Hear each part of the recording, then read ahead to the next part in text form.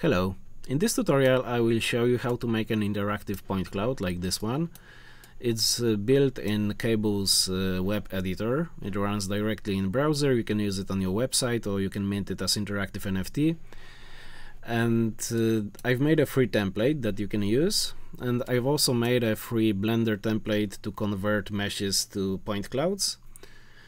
And the process begins with getting a model, of course. So for this example I used a Creative Commons model by Lassi Kaukonen on Sketchfab. I've downloaded it, and now I'm heading to the template in Blender. This is the example of how it works. So you can see some points on the Suzanne monkey. This is just an example. I will delete it and import my file.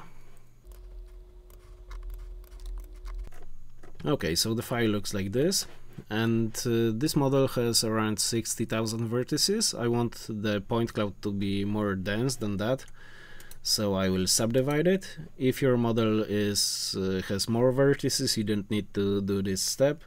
Okay, and I'm applying the subdivision. Now I have to fit the model in the bake area. So here you can see there's this cube that you have to fit your model in. So the entire mesh should be maximum 1 by 1 by 1 meter. I'm scaling and moving it to fit it in this area.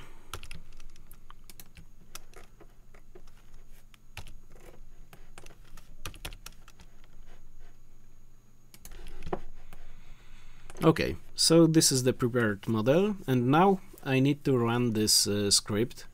So I will release it as an add-on, but so far it's just the alpha version, and this is the script in the file. You need to press Run Script button. And now when you go to the Object Properties panel and scroll down, you can see Mesh2Pointcloud tab. Select the mesh, click Add Point Cloud Nodes. And now you can see that all the mesh is looks like small dots, so there are some probes that will generate the point cloud texture. And now I need to edit some properties of this geometry node setup, so I click Go to Nodes, and here you can see the modifier. I will make those points a bit bigger, so maybe 3. And so far I don't see the color because I didn't attach any textures to it. Here you can see 10 different material slots. If your model has more than one material, you can use up to 10 different textures. With this one I just have one texture, so I will plug it to color text 1, and the texture is converted to vertex colors. If you use a model with vertex colors and you don't use textures, you can skip this output attribute color. You can delete it so the vertex colors don't get overwritten. And for this one I'm good to go, and I can apply this modifier. I'm not going to apply it here, but there's a special button for it. Go to Object Properties again, select the mesh and click Prepare to Bake. It will apply the modifier, create baking textures and do some extra steps. And now this is the baking material. So there are 4 different baking textures, and I will show you how this method works. So when I go to edit mode, you can see that the UV map is built of individual pixels. So each of these probes is mapped as 1 pixel on the texture, and then when I bake this mesh into a point cloud, each square's position is baked as a pixel on the texture. And there are textures for position, color and normal map, and I will show it in a minute. So I'm going back to object mode. I'm selecting this first texture, so this is a color texture. I go to render settings, bake, and click bake. And now you can see the texture. It contains colors from the model, so each pixel is 1 point. Now I select the second texture, I connect the second attribute to the emissions shader, I select it again. So now you can see the position. each pixel, you know, the color of each pixel is a different position of the plane in the space. Now I click bake, and it's saved as another texture. Now I connect the third attribute, select this one. This one is also used for position because cables support, the web browser supports only 8-bit images, and the position would not be detailed enough. So I use two 8-bit textures to combine them into 16-bit texture. And now there's last attribute, so it's a normal map. I select the normal texture, click bake, and now I have a set of all the four textures. Then you need to save them. I've already saved them before, so I will skip this step, but you save each image one by one, and then you go to Cables editor. Open Object Properties panel, scroll down, and here you can find Cables GL template button. Okay, so this is a template on Cables website. If you're visiting Cables GL for the first time, make sure to sign up and or log in. When you're logged in, you can go to the editor. So I click Open in Editor button. Okay, so this is a Cables template. Now I will show some other model that I have. I've made this Christmas tree. I drag and drop the files in Cables, and they show up in the Files dialog. And if you want to upload your own point cloud here, you have to find this area called Pointcloud textures in red. And now look for these texture nodes. So the first one is pose base, and I click in this file button to change it. I select the texture with pose base suffix, and now I have to change all the other textures. So this is the second one. Then go for color, and the last one is normal.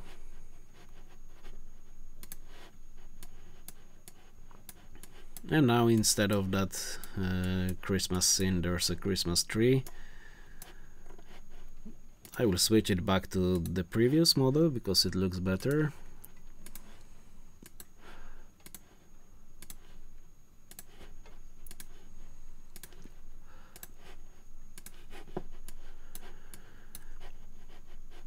And there are some settings in here, so you can change some parameters. There's a long list of parameters in here. I won't explain them in details, but you can change the look of the point cloud. I've made some presets that you can select. So this is the first one, then you have this one. The point cloud can look in many different ways. It's very flexible to work with, so you can achieve very different styles of it. And yeah, you can make something like this, or you can make something that looks completely solid.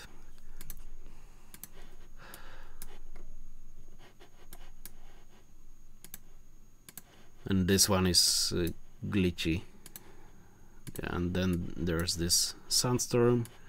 So you can pick from these presets, and then you can go and edit the preferences. So for example, if I want to change the background color, it's actually a fog color. I can go here and change it. And there are many different sliders that do a lot of things. So just go ahead and experiment with it. If you want to export the final project and you've made some changes, you can find this area called settings here, and there's this node called presets. So let's say that I will start with this one. I will make the points smaller,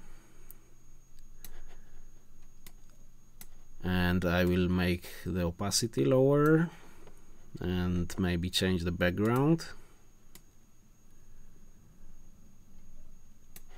reduce some noise, etc. Then if I want to save it as a preset, I have to select this node, click Add Preset, and it added a new preset to the scene. And the important thing before exporting it, for example, if you want to mint it as an NFT, is to put this preset in the first place, because by default you can change all the stuff here, but by default it will load this first preset that's on the list. So in this case I will just delete it, put this preset here. Now I'm saving and reload the page to check if the preset works. Yeah, and now you can see that it loaded the last settings. Before minting, select the sidebar.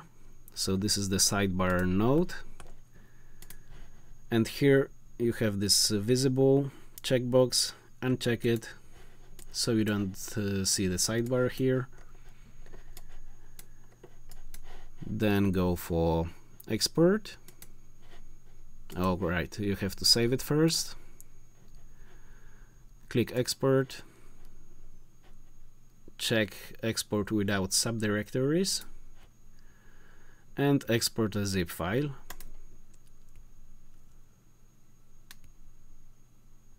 Download. And this is a zip file that contains all the files. So there's index.html, there's patch.js, all the textures, some credits and stuff. There's also a screenshot. So this will be a thumbnail of your NFT. And one thing you need to change in it. So I will go to downloads. I will unpack it. If you want to mint it as NFT, you need to change one line in the HTML. So open this HTML with some editor.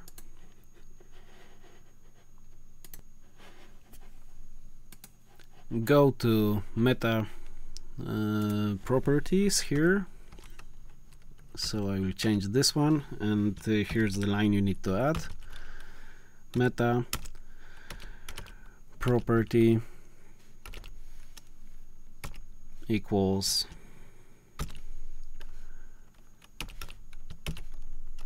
OG image.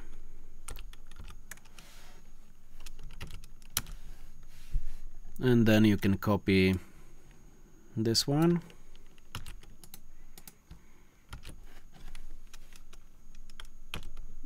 and close the bracket. You can also change some description, names and stuff in HTML, then click Save. You can also change this screenshot to your own custom one, so you can design some other thumbnail for your NFT. Now select all, click write packet as a zip file. I will name it Christmas.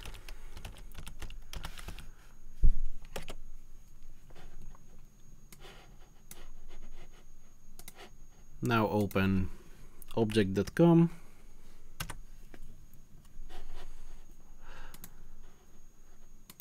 Create a new NFT.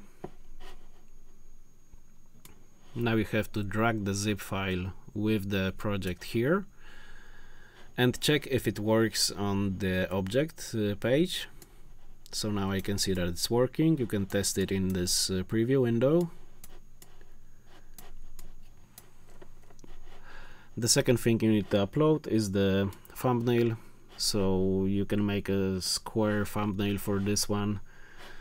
I can basically make like a print screen from this.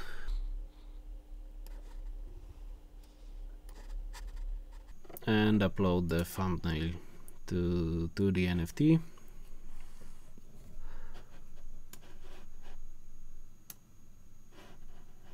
Okay, here you can see the thumbnail, and then you have to fill all the informations and mint it. The links to the templates are in the video description. And if you have any questions, if you have any suggestions or ideas to improve this workflow, you can join the Discord and contact me. See you later.